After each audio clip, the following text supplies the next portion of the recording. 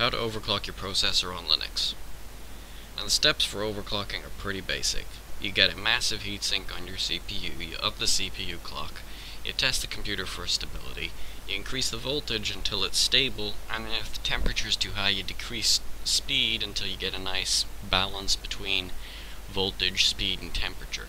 Most of these steps are pretty much the same on or off of Linux, and most of them can be done straight from the BIOS, so it doesn't need any special software. So I'm going to focus entirely on this step, testing the computer for stability. Now there are two things you'll probably need for this. The first is something to torture test your system.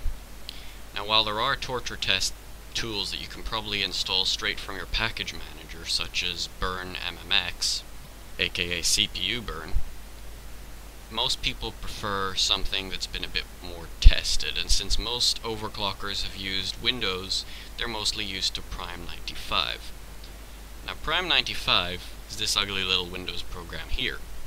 It makes a window just to open a terminal basically, so we won't need that on Linux because we've already got a terminal.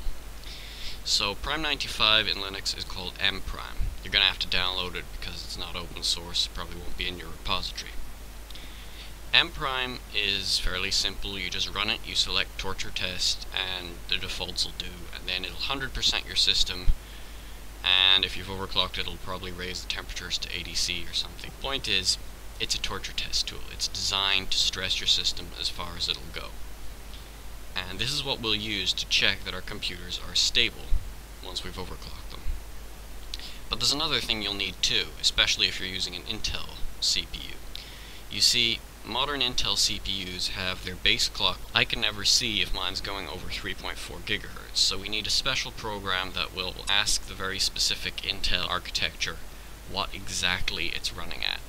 And this is harder to find out than you'd think, so there's another program called i7z which will get this data for us. Now when we run i7z, it'll look like this, and it'll basically just sit there and do nothing until we start our torture test, and we can see that it's pushing it all the way to 4.5 GHz. But how do we know that it's stable? Now a basic tutorial on how CPUs work. CPUs are, like anything in the physical world, unstable. They could give the right answer, they might not give the right answer. They aren't completely digital like the stuff that's being run on them. So what the CPU does is it checks all of its answers that it returns to make sure that they're right.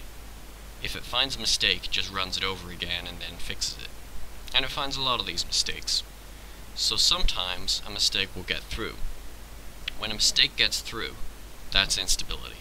That's the point where you need to up your voltage so that your CPU is more precise.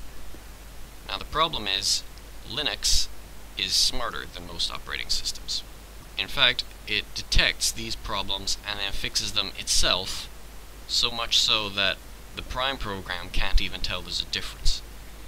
So you can't just look at the Prime program because Linux does its very best to maintain stability.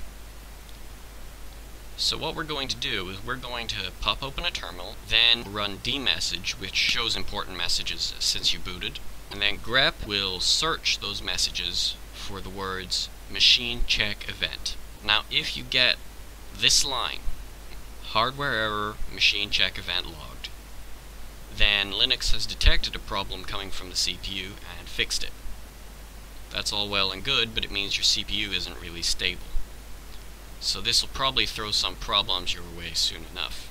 So in short, overclocking on Linux is very similar to on other operating systems. You just change the settings from the BIOS, switch out your torture test tool for mprime, and rather than looking at mprime to make sure that there's no instability, look at your system logs, because they'll be more detailed.